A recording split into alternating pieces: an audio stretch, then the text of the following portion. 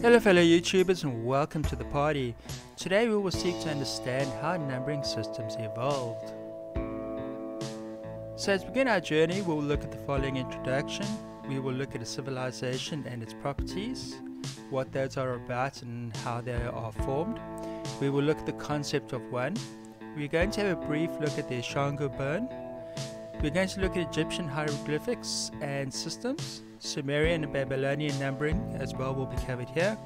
Greek numbering, Roman numbering, and also we will be looking at Hindu-Arabic influences. So the origins of numbering and counting can be quite controversial, as the history of these systems are extremely old. And so to a degree, there's a level of uncertainty as to who made what. This, as many people claim, to be the main contributors for mathematics and numbering systems, and this includes various different cultures, ethnic groups, minorities, majorities, and civilizations.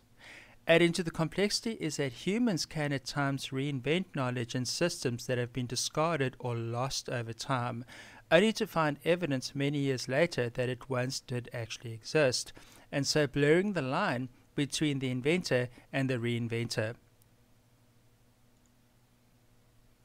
Though it's somewhat of a mystery as to the exact origins of numbers, we have found evidence across the ages of various different civilizations using systems of counting, some of these in more simplified forms than others. The trick is to be careful before pointing a finger at one specific tribe, country, or group and say, "You did it." This can be very relative. People move from region to region, often changing their names, their cultural identities as they move, and this can be forced upon them through captivity, conquest, and war. But this can also be done through things like migration, or it can be done through influence from other tribes, so for example two tribes merging as one. So as far as we know of, there are at least 6 cradles of civilization that scholars believe to have evolved and developed independently of each other. These are namely Egypt, Mesopotamia, which is also what we would call modern-day Iraq and Iran, the Indus Valley, present-day Pakistan, and Afghanistan, China, Mexico, and Peru. All of these had their own numbering systems as well as different forms of mathematics, alphabetical characters, and systems to which they would be able to perform things like, for example, commerce. So the concept of one has been invented across many different tribes and civilizations over history, though admittedly with different names and different purposes.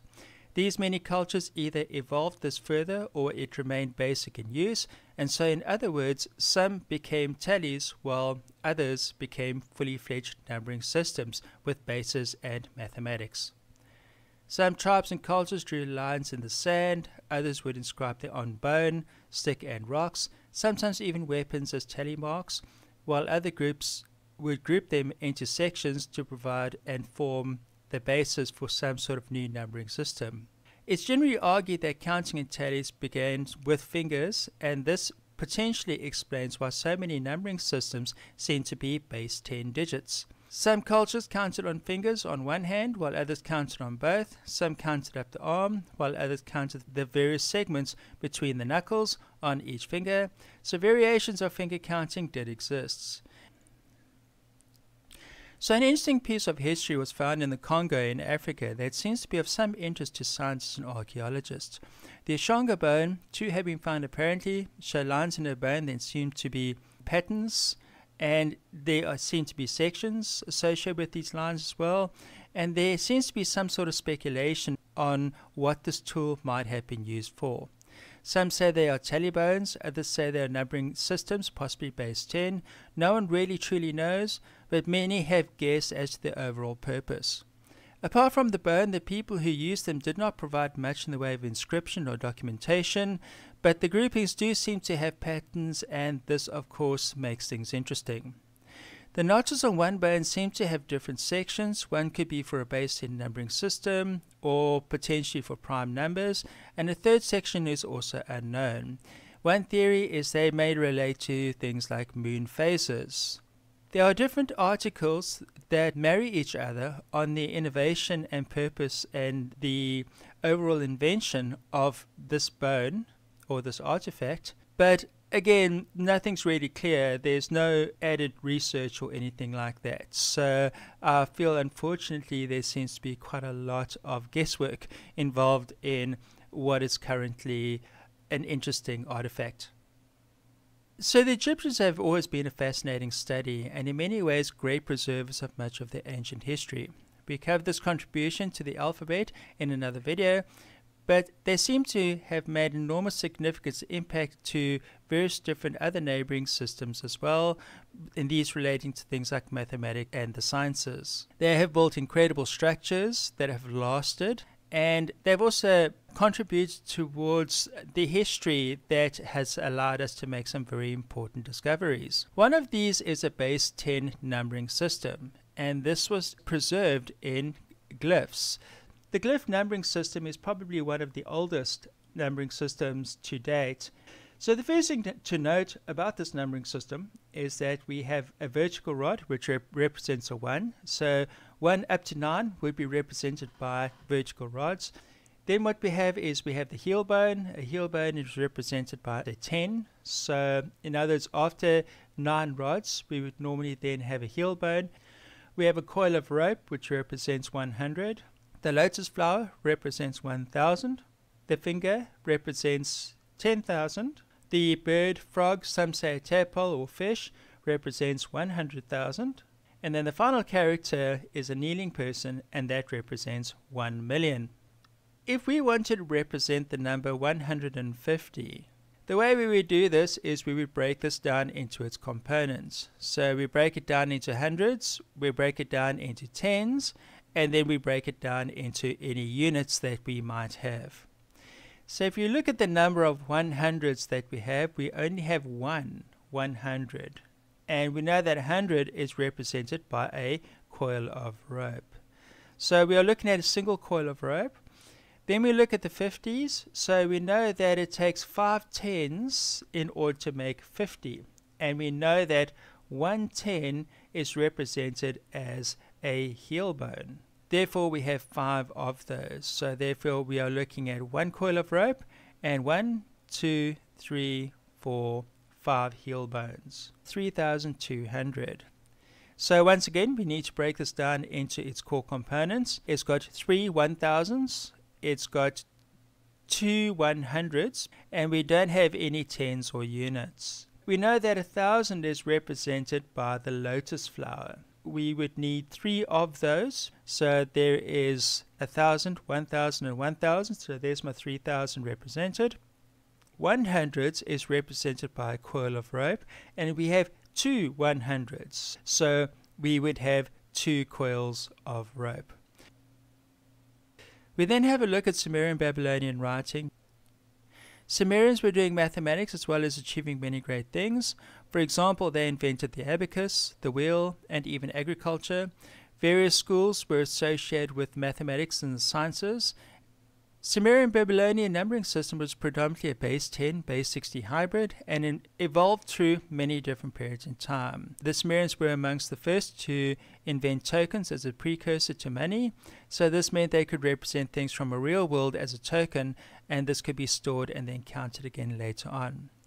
But they were also into geometry, they were into geography, astronomy, mathematics, they were into commerce, and the civilization did turn into something very, very big. They could multiply, they could divide, they could do algebra, they could solve various different types of equations, so linear and quadratic. And it's this numbering system that influenced how we, in our current day, actually tell time, as there are 60 minutes in 1 hour and 60 seconds in 1 minute. So when we have a look at the numbering system itself, when we look at the 1 going up to the 9, these almost look like standard tallies. So it's the same symbol repeating itself just multiple times. So there's 1 of the symbol, then there's 2 of the same, then 3 of the same, 4 of the same, 5 of the same, 6 of the same, 7 of the same, 8 of the same symbol, and 9 of the same symbol. When we get to the number 10, however, you notice how the symbol changes. But if we then look at the number 20, you'll see you have 2 of the 10 symbols. Remember that 10 plus 10 equals 20.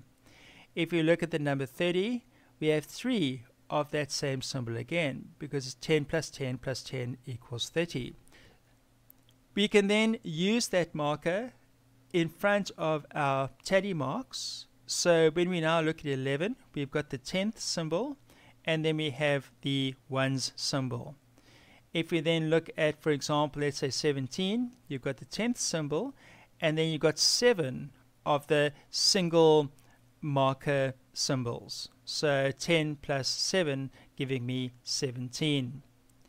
And this carries all the way through to 59. So 59, obviously that's 5 tens, 9 tallies. So the Greeks were influenced by many nations, and this came through trade and conquest. The Greeks were, like many nations, extremely good at mathematics and had many of their own systems with regards to the sciences, astrology, and money as well. They were known to adopt ideas from other civilizations they came into contact with. The Greeks were a superpower at one point. They were conquerors, so for example Alexander the Great. And yes, they were one of the driving influences of many of the systems that we know of in the way of geometry and math and commerce. So the Greek numbering system has evolved over time from a linear-based Greek numerical system to Attic numbers. They then borrowed the Egyptian demotic writing system. This evolved via the Phoenician alphabet and produced Alexandrian numbers that had proper names. The interesting thing to note is that, as we discussed in a previous video on the alphabet, is that the Egyptians' writing systems were a major influence with regards to the Phoenicians, and then the Phoenicians to the Greeks. So it's amazing how these systems get passed on from one culture to another, and then they get embellished on and modified. The Greeks were very big on proof. In other words, the old saying, prove it. They were into that sort of thing. So the Greeks were about the method. In other words, how did we get to that specific conclusion or that specific answer? So there were a lot of Greek philosophers, some very, very famous ones. There were a lot of mathematicians that were trying to figure out the methods and the systems on how to get from point A to point B. So yes, they pioneered the proof, the systems behind those proofs.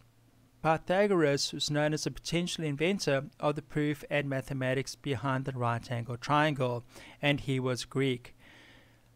But he was also responsible for asserting that numbers are part of the real world and therefore can be represented as such. So, for example, for the ability to be able to take music and to convert that into a number form was a classic example of Pythagorean thinking. So when we look at the Attic numbering system, and specifically we look at the units column, you'll notice that there's some similarities. So the number 1 in effect is what I will call an I. So in other words, it's a single tally. So if I wanted to represent 4 ones, what I would do is I would just have 4 of the single tally representing that 1. So I would have 1, 1, 1, 1. For example, that would be the number 4. If I wanted to represent a 5, then I would use what looks very much like a small letter R. A triangle would basically represent a 10, which meant that then your R in triangle would represent your 50, because remember that your R is a 5 and your triangle is a 10, so 50 10. The H symbol would represent 100, which meant that your RH symbol would therefore represent 500. X represented 1000, RX represented 5000, M represented 10,000. So simply enough, still base 10, because we are still counting in increments of 10. So for example, let's have a look at the number 42. There we are looking at 4 tens and 2 units. So we know that a 10 is a triangle. So there we are looking at 4 triangles, and we are then looking at 2 single tallies, because that is 2. So therefore we have 4 triangles and we have 2 tallies. Rome conquered Greece and took the alphabet and numbering system as well. Rome got on well with some of its neighbors, but not so much with others, and very often it was fear that would force other nations to comply with Rome, because Rome got to the point where it was extremely powerful, and so becoming somewhat of a superpower. Now, this is obviously because through necessity as well, the Romans would be thinking differently to the Greeks, so they would be needing to fit these various different systems into their own ways of doing things. It's quite interesting because when you look at some aspects of the Roman Empire, they actually devolved some technologies. So the way they saw numbers and the way they saw counting and the way they saw the world was a little bit different to the Greeks, which meant that there were certain technologies that were created by the Greeks that were actually reduced into older forms of technology. The interesting thing about numbering systems and mathematics is that the Romans didn't really invent anything groundbreaking. The Romans are really known more for things like their alphabets and for some of their technologies with regards to military and architectural technologies. So what this means is they were amazing engineers, but they didn't really make a lot of breakthroughs with regards to mathematics. And they were very strong in things like diplomacy and conquest. So when we look at the Roman numeral, this is something you might still see on things like watch faces and in certain calendars, but really it's more being fancy because this is a system that is not used at all. This numbering system was completely replaced by the Hindu-Arabic systems. So what you're looking at here is actually extinct. You're looking at a dinosaur. Once again, when you look at your ones, that is your tallies, right? So if I want a 2, I would have 2 tallies. If I wanted 3, I would have 3 tallies. So that represented, in effect, your ones column. We introduced the V, which is 5, which means that if I have a 1 and then a V, that is going to be 5 minus 1. Which gives us 4. The same thing can be said when we have a look at the 6. What we have there is we have the V and the 1, which means that it is now 5 plus 1. So V1 means it's 5 plus 1. 1V means it's 5 minus 1. Then we have VII, which obviously means that is 5 plus 1 plus 1. So that gives me 7. We have VIII, which means that is 5 plus 1 plus 1 plus 1 is 8. And then we have IX. So X means 10. IX equals 10 minus 1, which gives us 9. But you'll notice that we do still have your in-between characters. So let's have a look at 1024. We have additional symbols that we would look at after X. These are L, C, D, and N. L is represented by 50, C 100, D 500, and M, which is 1,000. So when we look at 1024, we break this down. So we have 1 of 1,000. So 1 of 1,000. And in our tens and units columns, what we have is we have 2 tens, so we have 2 x's. So 2 tens, which are 2 x's. And then we have 4 units. So therefore, our final answer is M, because that is 1,000. Then we have XX, and then we have IV. In Europe, this was then replaced in the 15th century by the Hindu-Arabic system, giving rise to the numbers that we use today, which is why, apart from the occasional encounter with the Roman numeral, that system is basically extinct. This part of history is very, very fascinating, complex, and extremely long, but definitely worthy of another video which will come later on this channel. And so we shall cover the transformation from the Hindu-Arabic system to our specific numbering system in a future video. For those who are just a little bit confused to what I might be talking about, this is the Hindu numbering system over here, and this is the numbering system that we are currently talking about over here. And you will see that some of the characters do look sort of similar. And for example, if I was to look at the number 3, and the fact that we even have the 0 comes from the Hindu-Arabic system. It was through the Hindu-Arabic system that they wrote the proof behind the concept of 0. You will notice that all the numbering systems we covered previously didn't have a 0 in it, and this is because this was imported by these amazing people.